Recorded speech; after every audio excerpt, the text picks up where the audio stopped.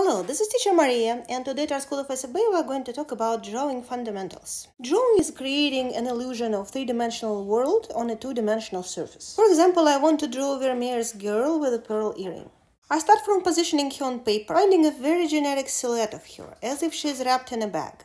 And then I start slowly breaking her into smaller and smaller parts, one division at a time. Each division breaks the form into the two parts. I want to make sure that relationship between them is correct, that the head is as big compared to the scarf as in the original artwork. While making this division, I'm looking at the whole artwork together, not just at the parts I'm dividing. Once I have positioned the facial part of the head, I can start finding the facial features on it.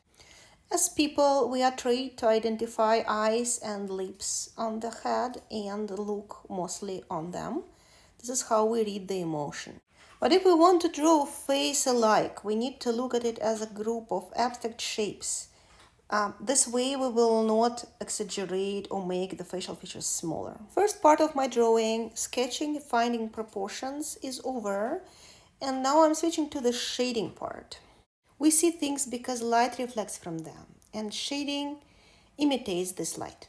While shading, I explore values, relationship of lights and darks in my work, and also texture of the objects. Today we will be learning to shade. Today we'll sketch the most common simple geometric forms, spheres, cylinders, and blocks, learn how light reflects from them, and then learn to see them in more complicated objects. Before we draw the forms, let's learn to create a solid value with your pencil and a smooth transition from lights to darks. Move your pencil back and forth on paper, you'll create a pretty solid value, but if you try to extend it, you will end up with patches. To avoid patches, try raising your pencil tip each time a little bit once you finish the stroke. As an exercise, try creating a large shape of value without patches. If it doesn't work right away, keep practicing. Next step, make a scale and transition from light to dark color. Try to make it as smooth as possible. Feel free to use several pencils of different hardness. Pencils with letter H will be making light and defined lines. Soft pencils with letter B on them are soft, dark, and fluffy lines. Our regular HB pencils are somewhere in between. Try making another scale using just one kind of pencil. And if you want to create extra darkness, try several layers of strokes at slightly different directions. This is called cross-hatching technique. Now we know how to shade. Let's see how light reflects from a sphere. Let's put a sphere in three positions regarding the source of light. One on the same level, and the shadow will be breaking the sphere right in the middle. Shadow is the part that the lamp cannot see, so it's always on the opposite side from the lamp. There is also a part of the table that a lamp cannot see because of the object. This is dark too and called cast shadow. And shadow on the object is called the object shadow.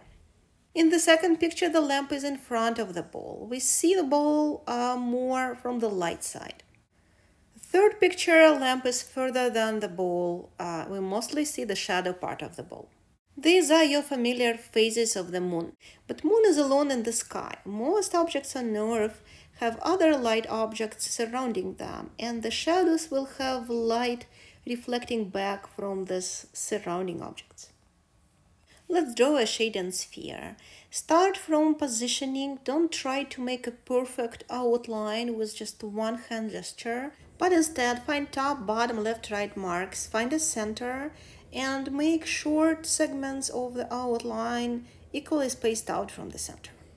Clean up your circle a bit and find the border of light and shadow, as well as the outline of the cast shadow on the table.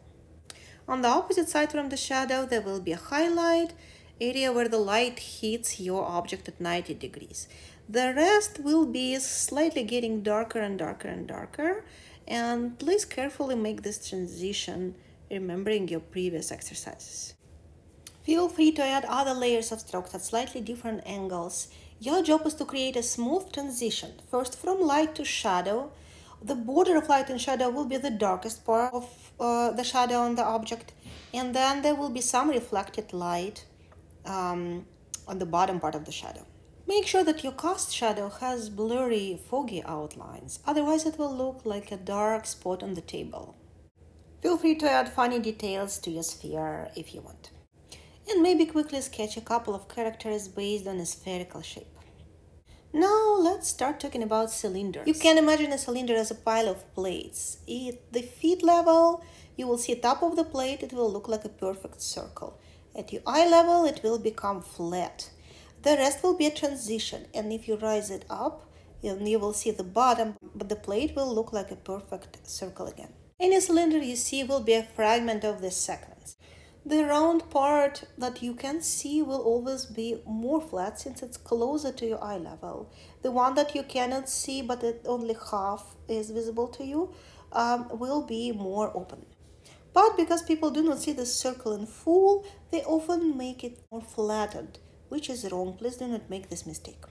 To draw a cylinder, find top and bottom marks, central line of symmetry, and position where the oval will be. Draw a horizontal line of symmetry in the middle of the oval and make sure that all four parts look mirrored. Your oval should be symmetrical and rounded everywhere, not angular. Remember, it's still a flattened circle. Now find the line of symmetry for the bottom oval. Remember, it's more open because it's further away from your eye level. Define the lines, make sure your cylinder is not tilting, that it is symmetrical, and start shading. Your cylinder is a pencil with many sides. One side is the most exposed to light, others are darker, then eventually there is a shadow and some reflected light on the opposite side from the light. Lighten up your guidelines and start shading. Always keep in mind where the light is coming from. Put your strokes in the direction of the surface of your cylinder. Where the border of light and shadow, the core shadow meets the ground, the cast shadow will start there. Now feel free to sketch a funny character based on the cylindrical form.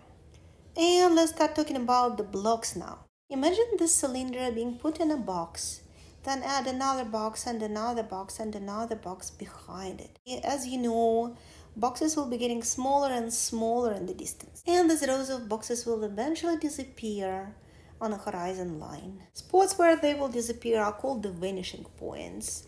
And since we're looking from the side, we see two vanishing points. Well, I colored sides of the box in green and blue to show which vanishing point they belong to. Now draw a cube and shade it. It's very easy to shade a box. One side is lighter, other one is darker, the last one is the darkest. And sketch a couple of funny characters based on the boxy structure. Alright, I think this is it for today. Homework: please find a few objects based on spheres, cylinders and blocks, sketch and shade them. Good luck!